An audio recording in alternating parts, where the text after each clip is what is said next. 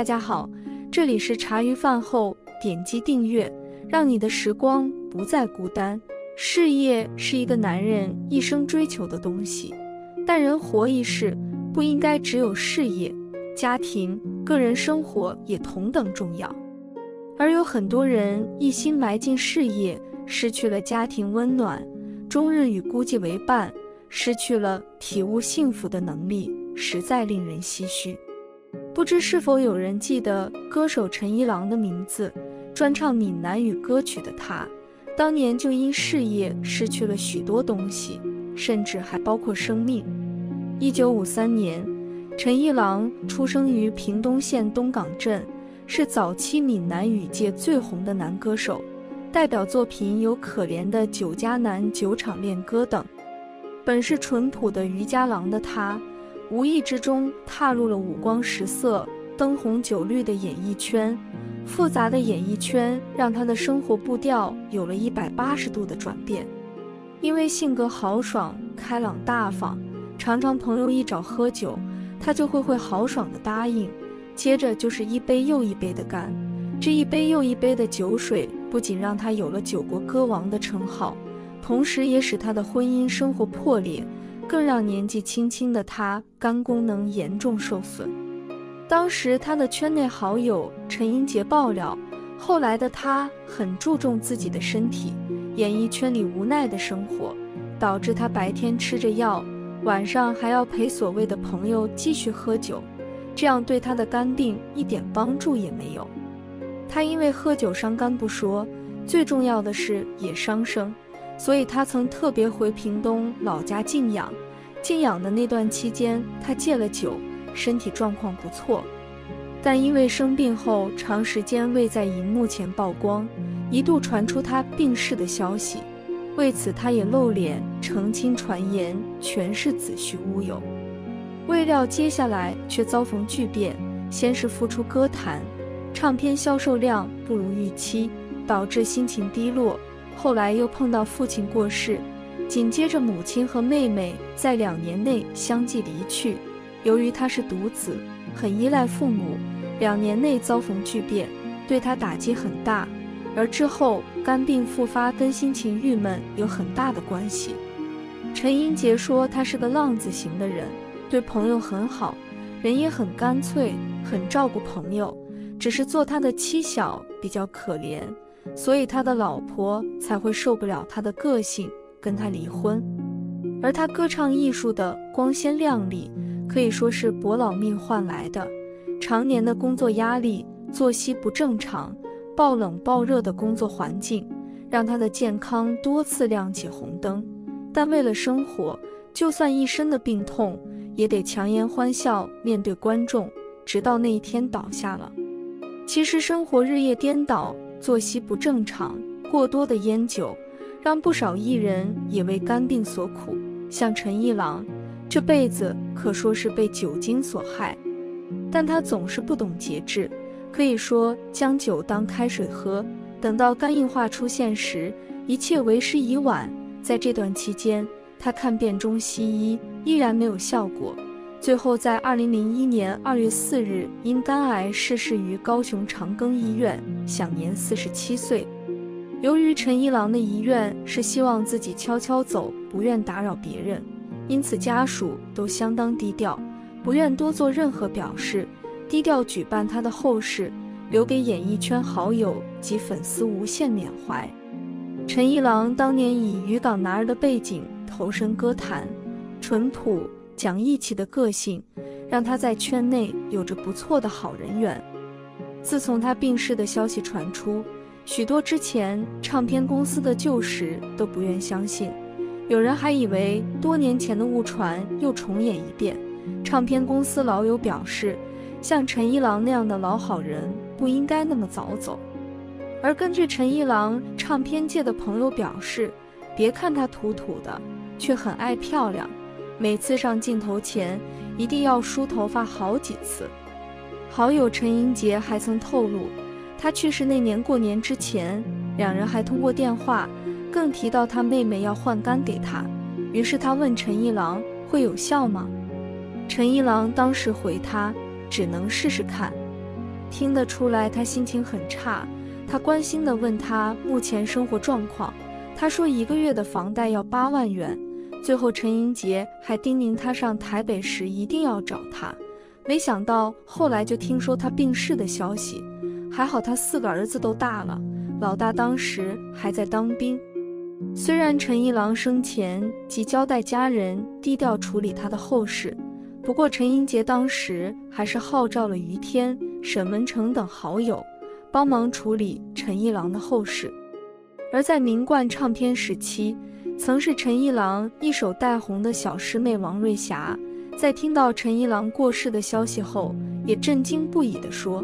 陈一郎那几年都在南部排秀，经营一家酒店，离世前1年还帮他接秀。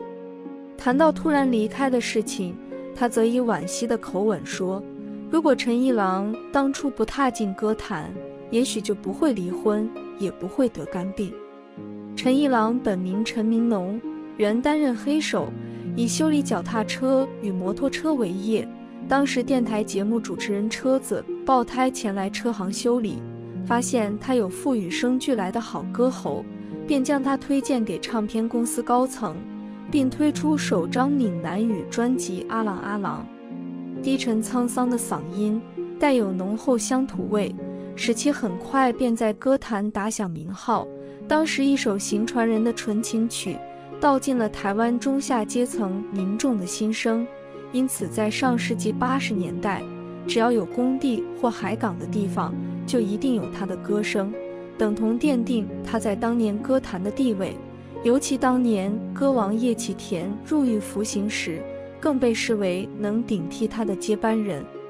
此外，陈一郎以操着闽南语腔英文的马尔寇陈英文老师一脚走红，成为中视综艺节目的卖点，不仅深受观众喜爱，还受到广告商青睐，拍了一系列零嘴广告，成功开启事业第2春。值得一提的是，当年让他走红的歌曲《行船人的纯情曲》，为夏进在先生填词谱曲，原名为《讨海人的心声》，经由唱片公司买下版权后更名为《行船人纯情曲》。故事发生在1982年，那时陈一郎仍在内卡西走唱。有一天，他跟着内卡西到小琉球为喜宴走唱，末了有一位行船人要求陈一郎为他伴奏一首《讨海人的心声》。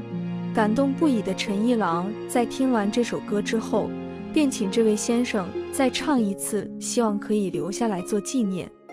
没多久，一位常常到陈一郎家里的水果摊买水果的熟客人，因为不时会听见他的歌声，就介绍他到唱片公司与唱片公司老板会面。而这时他便把之前听到的那首歌填好词与谱带给唱片公司的老板。他沧桑而独具特色的嗓音伴随着寂寥的歌声，令唱片公司感受到了讨海人的认命与无奈。唱片公司的老板立刻与他签约，要帮他出唱片。然而录制好唱片的他，由于不知讨海人的心声是何人作词作曲，仍然无法发片。但是一次偶然的机会，他与唱片公司老板到台中无期的海产店吃饭时，碰巧遇见了讨海人的心声的作词作曲者夏进在先生。夏进在也是一位讨海行船人，因有所感而写了《讨海人的心声》这首歌。于是老板立刻和夏进再签了合约，买下这首歌，并且改名为《行船人的纯情曲》。后来陈一郎才走红于歌坛，然而当年那位夏进在先生就这样消失不见了。当时他仍然想再次见到夏先生，要当面好好对他说声谢谢。为了找到恩人，他还上了节目，而节目也是尽心尽力，找遍了船员工会，翻遍了船员手册，奈何一直杳无音信。后来媒体突然爆出高县一名男子夏元宗骑车涉水时遭大水冲走，其母与大姨妈赶到现场相拥跪地痛哭。夏母表示，儿子去世前天刚好生日，家人帮他庆生后，他就到酒店与朋友续摊，最后更慨叹这么乖的孩子竟然丢下妈妈自己先走。而令人意外的是，夏晋在正是这家的男主人。夏母还透露，当年陈一郎在节目上发布寻人启事的隔年，夏晋在就去世了。此后其子夏元宗就一肩挑起家庭重担。据悉，当时有记者恰巧拍下夏元宗落水的状况，一名民众曾试图抢救，但因夏元宗紧抓机车把手不放，几经沉浮后不见人影。夏母看到抢救画面，立刻情绪失控大叫。救灾人员下午先捞起夏元宗的机车，车号竟是 VLU995， 也被认成谐音是救救我。可惜的是，直到后来仍无所获，而没有机会再见到夏晋在，也成了陈一郎心中难以释怀的缺憾。从艺多年，陈一郎的歌声沧桑质朴，带有浓厚的乡土味，歌唱的风格相较于同时期的男歌手是比较土直的，也因乡土沧桑的独特嗓音，才获得了市场广大的回响。他的歌里充满海港、红灯、讨赚等意象，经常获得工人及渔民们的共鸣，而他乡土质朴的性格亦受到乐迷们的喜爱。也许是因为离乡背井打拼的无奈心情，他的歌曲成为出外人抚慰心灵的第一首选，尤其是蓝领阶级的工作者，走红的程度甚至可以说是24小时放送的情况。奈何造化弄人，如此优秀的一个歌手竟然早早离世，空留一众人叹息。斯人已逝，空留遗憾，在岁月的长河中，唯有那些作品一直焕发着新的活力，而那些引人深思的歌曲将会一直流传下去，继续激励着越来越多的人。事业是一个男人一生追求的东西，但人活一世，不应该只有事业，家庭、个人生活也同等重要。而有很多人一心埋进事业，失去了家庭温暖，终日与孤寂为伴，失去了体悟幸福的能力，实在令人唏嘘。不知是否有人记得歌手陈一郎的名字？专唱闽南语歌曲的他，当年就因事业失去了许多东西，甚至还包括生命。1953年，陈一郎出生于屏东县东港镇，是早期闽南语界最红的男歌手，代表作品有《可怜的酒家男》《酒场恋歌》等。本是淳朴的渔家郎的他，无意之中踏入了五光十色、灯红酒绿的演艺圈。复杂的演艺圈让他的生活步调有了180度的转变。因为性格豪爽、开朗大方，常常朋友一找喝酒，他就会豪爽地答应，接着就是一杯又一杯的干。这一杯又一杯的酒水不仅让他有了酒国歌王的称号，同时也使他的婚姻生活破裂，更让年纪轻轻的他肝功能严重受损。当时他的圈内好友陈英杰爆料，后来的他很注重自己的身体，演艺圈里无奈的生活导致他白天吃着药，晚上还要陪所谓的朋友继续喝酒，这样对他的肝病一点帮助也没有。他因为喝酒伤肝不说，最重要的是也伤生，所以他曾特别回屏东老家静养。静养的那段期间，他戒了酒，身体状况不错。但因为生病后长时间未在荧幕前曝光，一度传出他病逝的消息，为此他也露脸澄清传言全是子虚乌有。未料接下来却遭逢巨变，先是复出歌坛，唱片销售量不如预期，导致心情低落，后来又碰到父亲过世，紧接着母亲和妹妹在2年内相继离去。由于他是独子，很依赖父母，2年内遭逢巨变，对他打击很大，而之后肝病复发跟心情郁闷有很大的关系。陈英杰说他是个浪子型的人，对朋友很好，人也很干脆，很照顾朋友，只是做他的妻小比较可怜，所以他的老婆才会受不了他的个性，跟他离婚。而他歌唱艺术的光鲜亮丽，可以说是搏老命换来的。常年的工作压力、作息不正常、暴冷暴热的工作环境，让他的健康多次亮起红灯。但为了生活，就算一身的病痛，也得强颜欢笑面对观众，直到那一天倒下了。其实生活日夜颠倒，作息不正常，过多的烟酒，让不少艺人也为肝病所苦。像陈一郎，这辈子可说是被酒精所害，但他总是不懂节制，可以说将酒当开水喝。等到肝硬化出现时，一切为时已晚。在这段期间，他看遍中西医，依然没有效果。最后在2001年2月4日因肝癌逝世于高雄长庚医院，享年47岁。由于陈一郎的遗愿是希望自己悄悄走，不愿打扰别人，因此家属都相当低调，不愿多做任何表示，低调举办他的后事，留给演艺圈好友及粉丝无限缅怀。陈一郎当年以渔港男儿的背景投身歌坛，淳朴讲义气的个性让他在圈内有着不错的好人缘。自从他病逝的消息传出，许多之前唱片公司的旧识都不愿相信，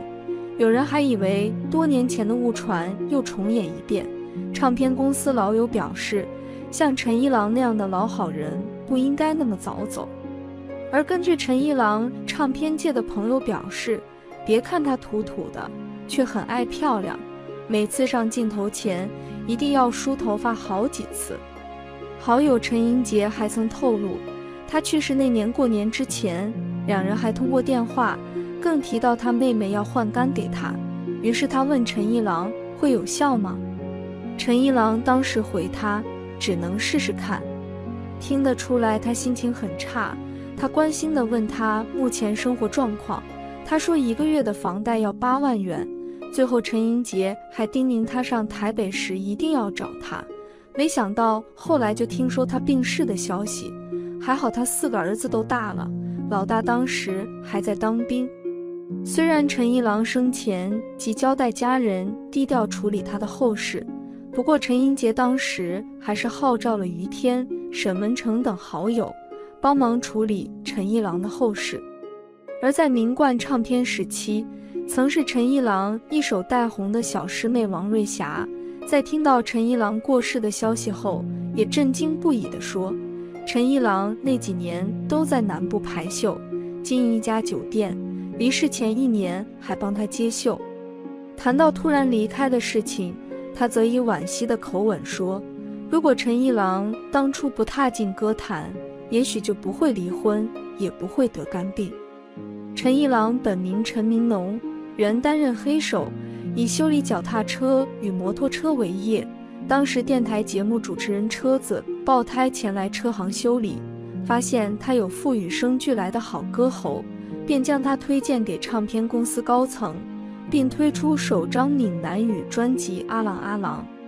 低沉沧桑的嗓音带有浓厚乡土味，使其很快便在歌坛打响名号。当时一首行船人的纯情曲道尽了台湾中下阶层民众的心声，因此在上世纪80年代，只要有工地或海港的地方，就一定有他的歌声，等同奠定他在当年歌坛的地位。尤其当年歌王叶启田入狱服刑时，更被视为能顶替他的接班人。此外，陈一郎以操着闽南语腔英文的马尔寇陈英文老师一脚走红，成为中视综艺节目的卖点，不仅深受观众喜爱，还受到广告商青睐，拍了一系列零嘴广告，成功开启事业第2春。值得一提的是，当年让他走红的歌曲《行船人的纯情曲》，为夏进在先生填词谱曲，原名为《讨海人的心声》，经由唱片公司买下版权后更名为《行船人纯情曲》。故事发生在1982年，那时陈一郎仍在内卡西走唱。有一天，他跟着内卡西到小琉球为喜宴走唱，末了有一位行船人要求陈一郎为他伴奏一首《讨海人的心声》。感动不已的陈一郎在听完这首歌之后，便请这位先生再唱一次，希望可以留下来做纪念。没多久，一位常常到陈一郎家里的水果摊买水果的熟客人，因为不时会听见他的歌声，就介绍他到唱片公司与唱片公司老板会面。而这时他便把之前听到的那首歌填好词语谱带给唱片公司的老板。他沧桑而独具特色的嗓音伴随着寂寥的歌声，令唱片公司感受到了讨海人的认命与无奈。唱片公司的老板立刻与他签约，要帮他出唱片。然而录制好唱片的他，由于不知讨海人的心声是何人作词作曲，仍然无法发片。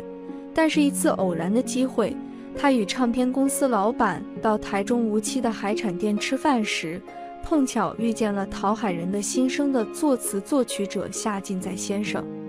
夏进在也是一位讨海行船人，因有所感而写了《讨海人的心声》这首歌。于是老板立刻和夏进再签了合约，买下这首歌，并且改名为《行船人的纯情曲》。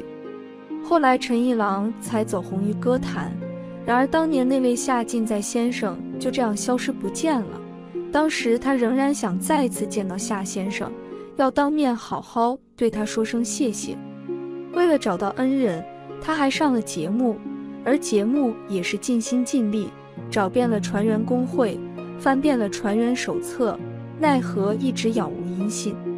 后来媒体突然爆出高县一名男子夏元宗骑车涉水时遭大水冲走，其母与大姨妈赶到现场相拥跪地痛哭。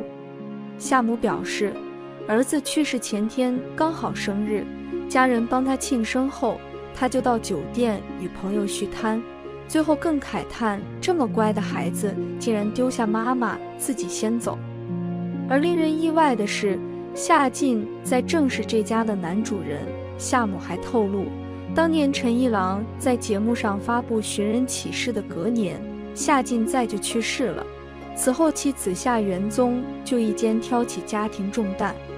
据悉，当时有记者恰巧拍下夏元宗落水的状况，一名民众曾试图抢救，但因夏元宗紧抓机车把手不放，几经沉浮后不见人影。夏母看到抢救画面，立刻情绪失控大叫。救灾人员下午先捞起夏元宗的机车，车号竟是 VLU995， 也被认成谐音是救救我。可惜的是，直到后来仍无所获。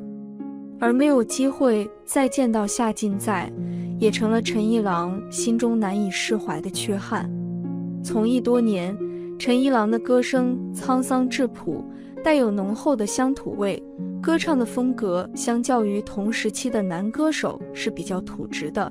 也因乡土沧桑的独特嗓音，才获得了市场广大的回响。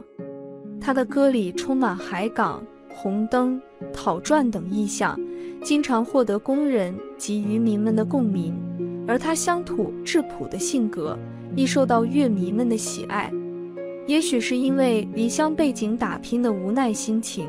他的歌曲成为出外人抚慰心灵的第一首选，尤其是蓝领阶级的工作者，走红的程度甚至可以说是24小时放送的情况。奈何造化弄人，如此优秀的一个歌手，竟然早早离世，空留一众人叹息。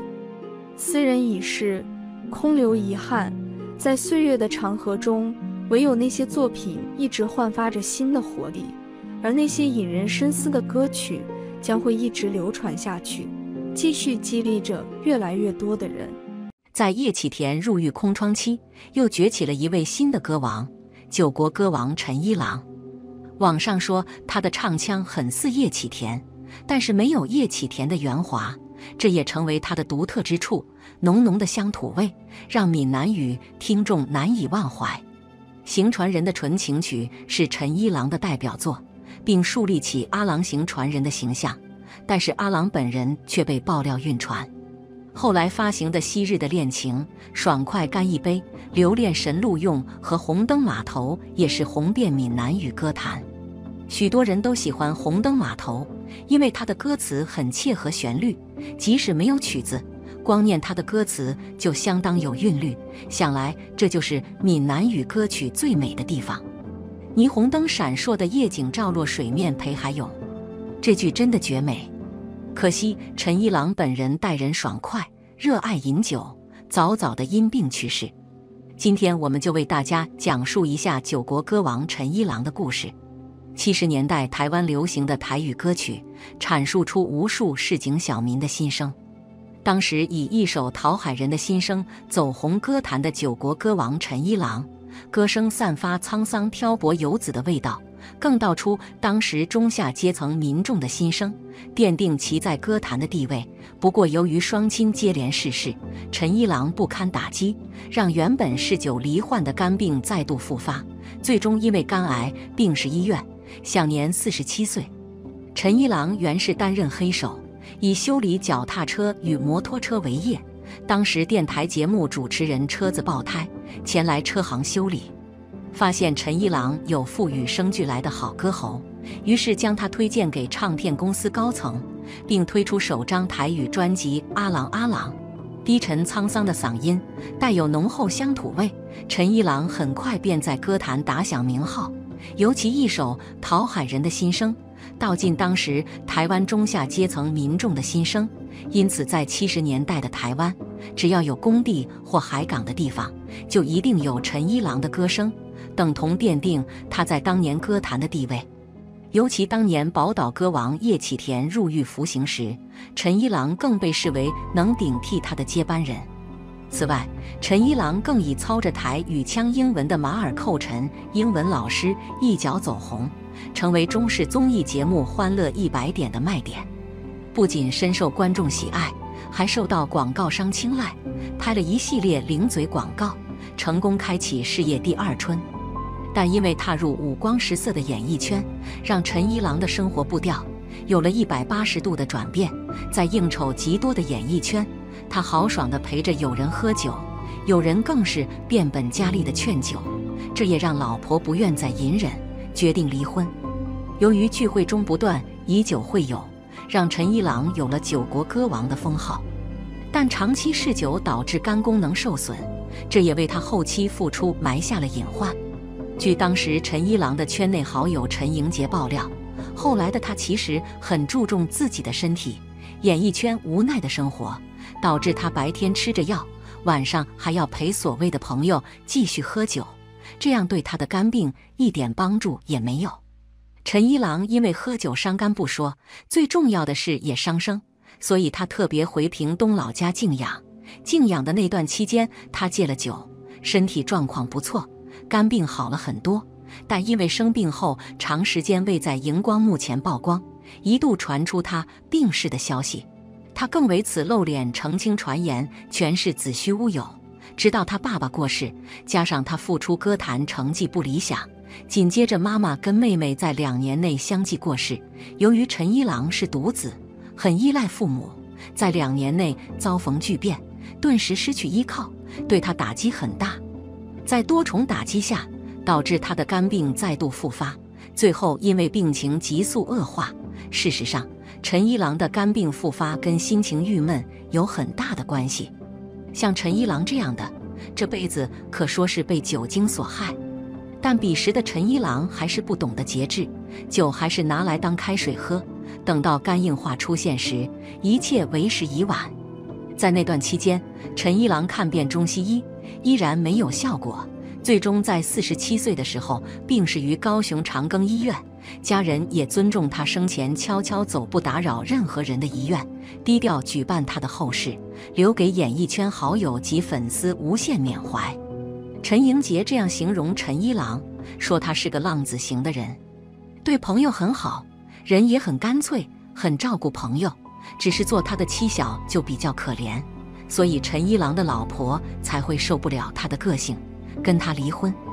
陈一郎歌唱艺术的光鲜亮丽，可以说是搏老命换来的。常年的工作压力，作息不正常，暴冷暴热的工作环境，让他的健康多次亮起红灯。但为了生活，就算一身的病痛，他也得强颜欢笑面对观众，直到那一天倒下了。其实生活日夜颠倒，作息不正常，过多的烟酒亦是令圈内不少艺人为肝病所苦。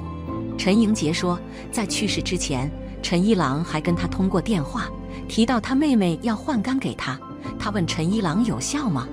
陈一郎还回他试试看。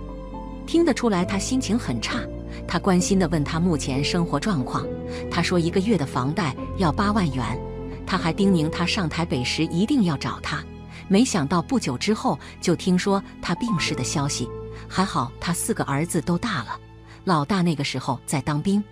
虽然陈一郎生前就交代家人低调处理他的后事，不过陈英杰却表示，他打算号召于天、沈文成等好友帮忙处理陈一郎的后事。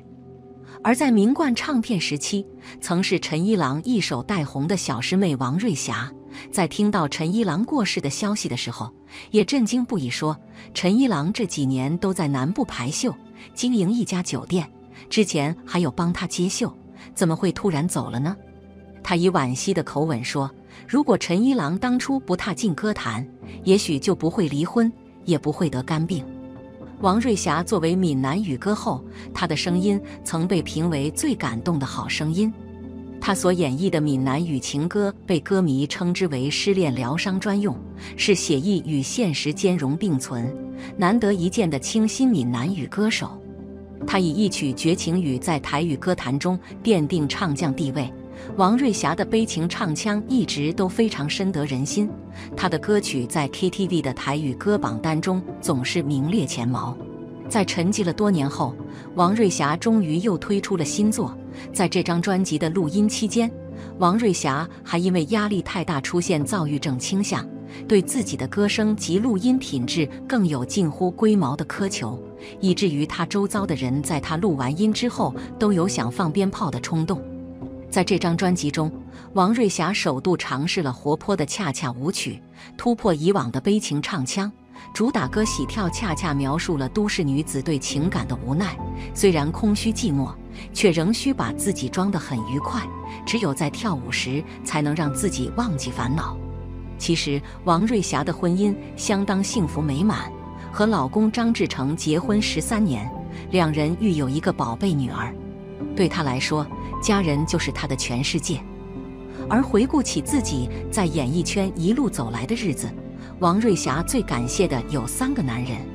其中一个要感谢的男人，就是已经离开的台语歌手陈一郎。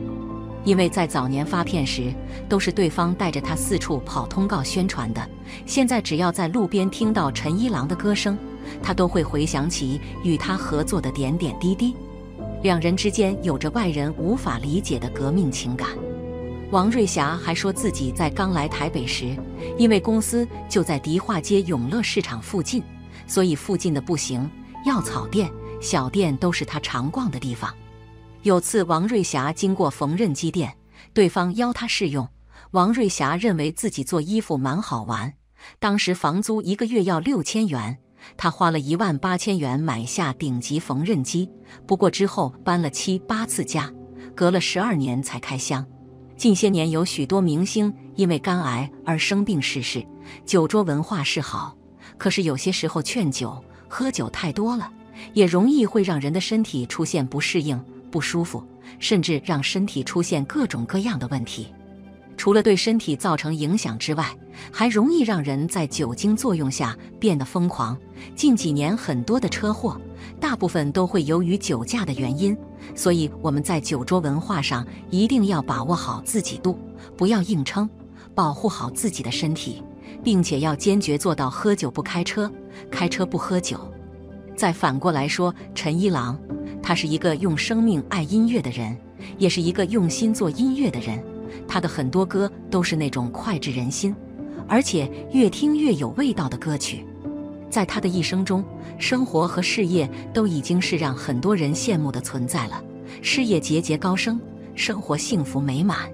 如果说自己当时能够在酒桌文化上适可而止，相信我们现在还能听到更多旋律识别度很高的歌曲。所以在这里也希望各位朋友保护好自己的身体，多加锻炼，早睡早起，这样才能有更长的时间去享受美好的生活。在叶启田入狱空窗期，又崛起了一位新的歌王——酒国歌王陈一郎。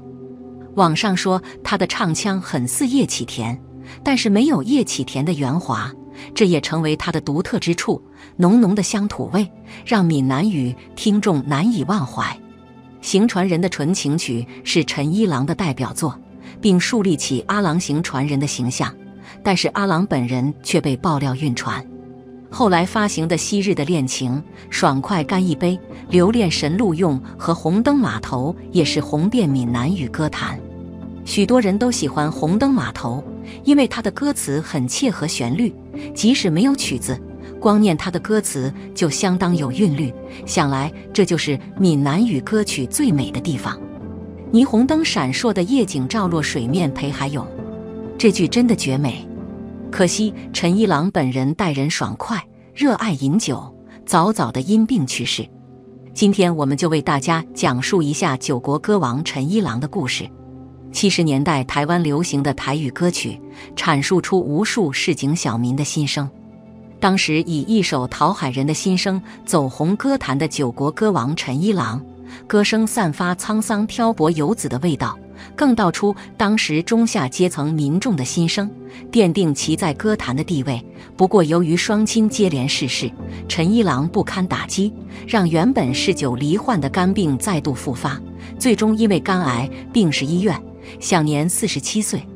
陈一郎原是担任黑手，以修理脚踏车与摩托车为业。当时电台节目主持人车子爆胎，前来车行修理，发现陈一郎有父与生俱来的好歌喉，于是将他推荐给唱片公司高层，并推出首张台语专辑《阿郎阿郎》。低沉沧桑的嗓音带有浓厚乡土味，陈一郎很快便在歌坛打响名号。尤其一首《讨海人的心声》道尽当时台湾中下阶层民众的心声，因此在70年代的台湾，只要有工地或海港的地方，就一定有陈一郎的歌声，等同奠定他在当年歌坛的地位。尤其当年宝岛歌王叶启田入狱服刑时，陈一郎更被视为能顶替他的接班人。此外，陈一郎更以操着台语腔英文的马尔寇陈英文老师一脚走红，成为中视综艺节目《欢乐100点》的卖点。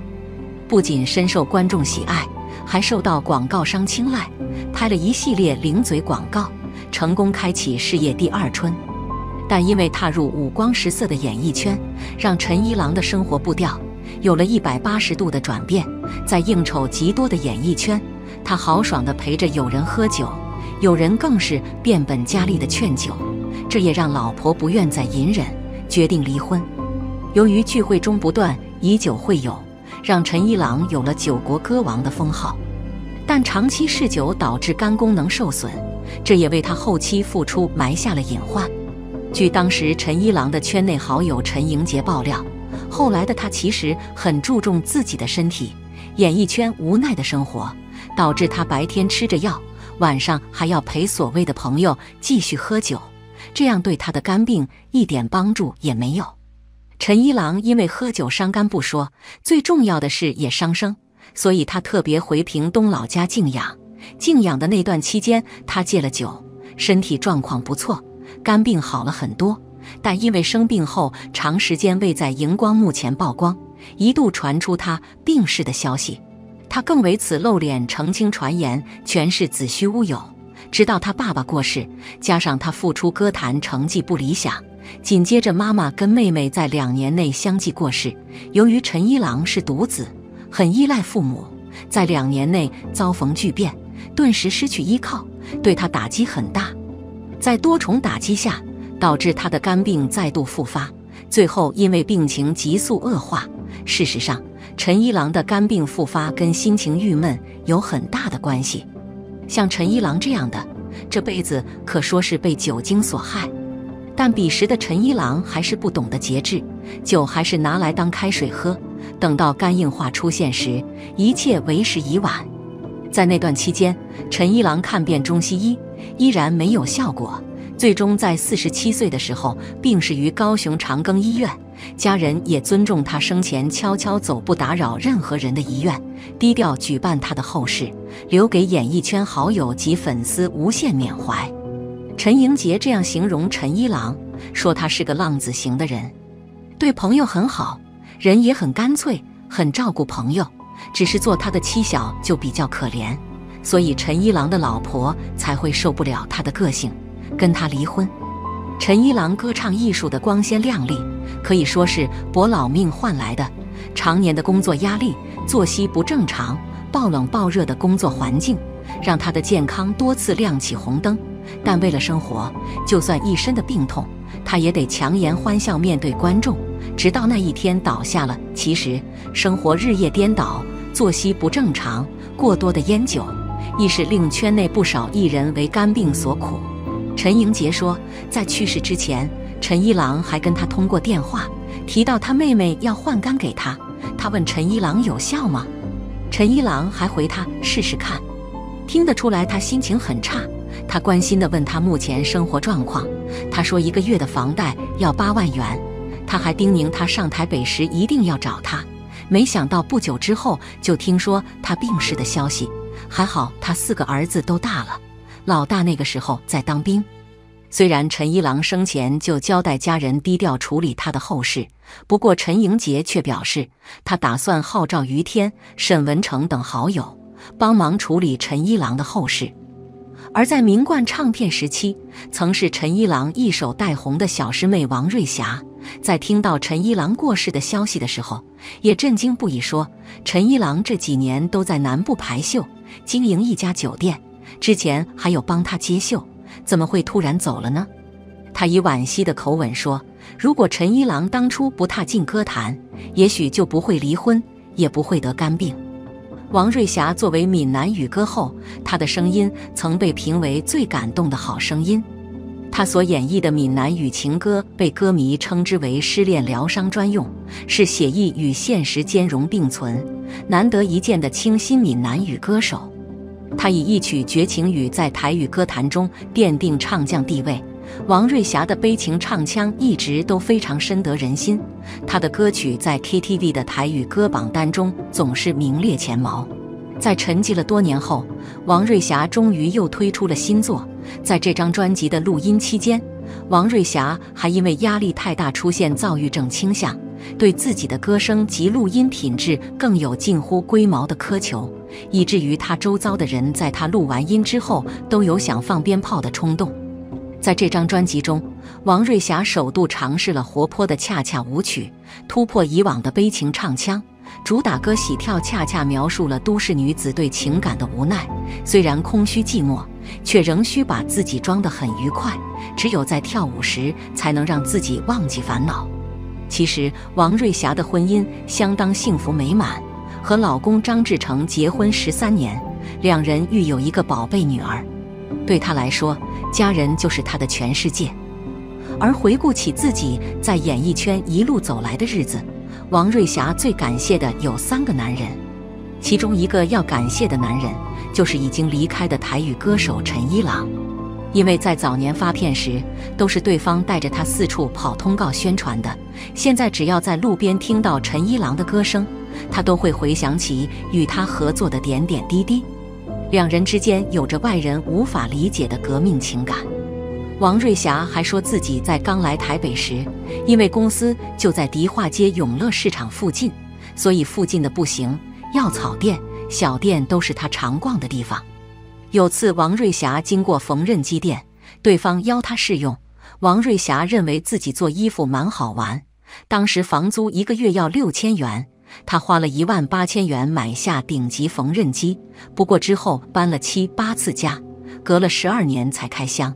近些年有许多明星因为肝癌而生病逝世，酒桌文化是好，可是有些时候劝酒、喝酒太多了，也容易会让人的身体出现不适应、不舒服，甚至让身体出现各种各样的问题。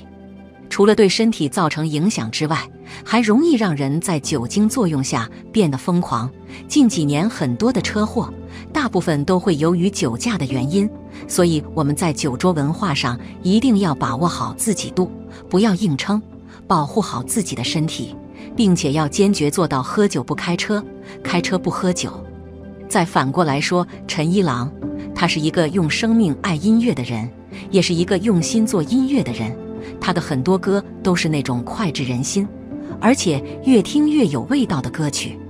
在他的一生中，生活和事业都已经是让很多人羡慕的存在了，事业节节高升，生活幸福美满。如果说自己当时能够在酒桌文化上适可而止，相信我们现在还能听到更多旋律识别度很高的歌曲。所以在这里也希望各位朋友保护好自己的身体，多加锻炼，早睡早起，这样才能有更长的时间去享受美好的生活。